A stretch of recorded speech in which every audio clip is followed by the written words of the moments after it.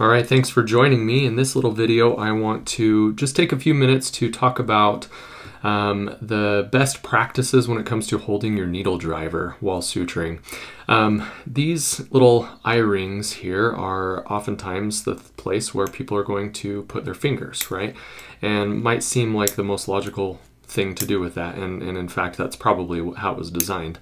But when you are suturing, it's actually a fairly inefficient way to use the needle driver, because with your fingers in these holes you have less mobility, and with positioning, and if you take your fingers out of those holes while you're passing a suture through tissue and then putting them back in to click and unclick or pick up or let go of the needle, you are wasting a lot of energy and time, and you're creating a lot more movement than you need to. So what I would recommend as you are learning to suture is to practice and get to the point where you can do it without ever sticking your fingers in these holes.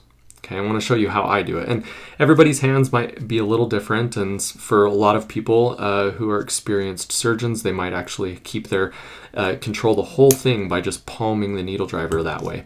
That doesn't actually work super well for me, but even though I never stick my fingers or thumb in these eye rings, I still have significant control of the needle driver by using my fingers outside of that. Notice how I will click it together either like this or use my whole palm to click it together, but I can release by simply pushing up with my thenar eminence here, and that will release the locking mechanism.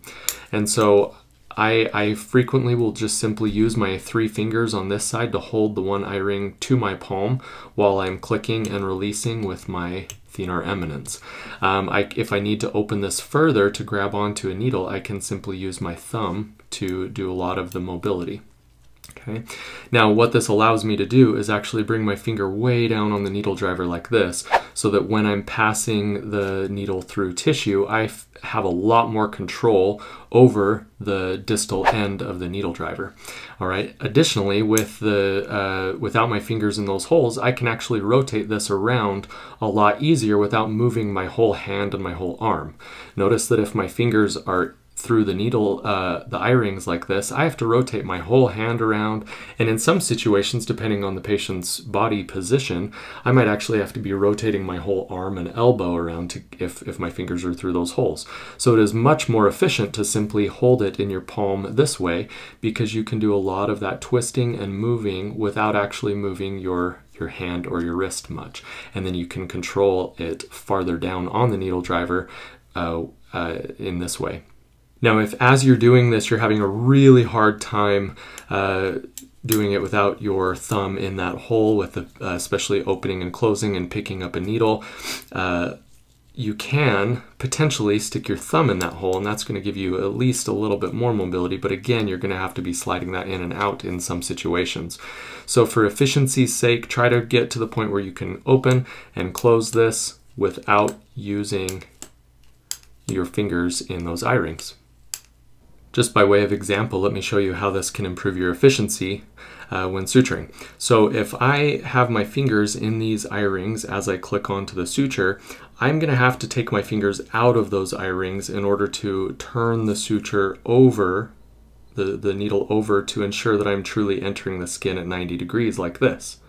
Right? I would really have to contort my arm or hand in a way to, if my fingers were still in those eye rings. And so by taking my fingers out of those or keeping them out, I can rotate this needle driver as needed without moving my arm all around. Now notice I'm going to enter the skin at 90. Let me just quickly throw a nice little simple interrupted suture here. Now notice once I get to this point, if I am used to simply putting my fingers in those holes, if I can't open this without my fingers in those holes, I'm going to have to do a decent amount of movement, and notice it's moving that suture around in the patient's skin, the needle around in the skin, in order to get my fingers into those holes to unclick. But if I'm used to simply managing this without my fingers in those eye rings, once I get to this point, I can simply click it open and let go, right? And so notice how that just drastically improved my efficiency here.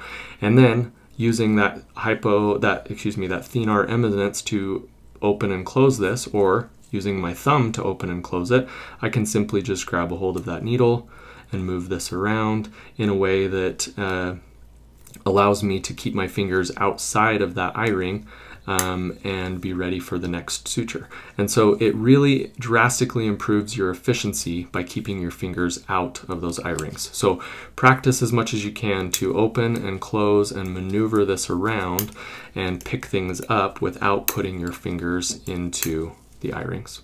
Hopefully that's helpful. If you like this video, please hit like, subscribe, follow along for additional videos. Thank you.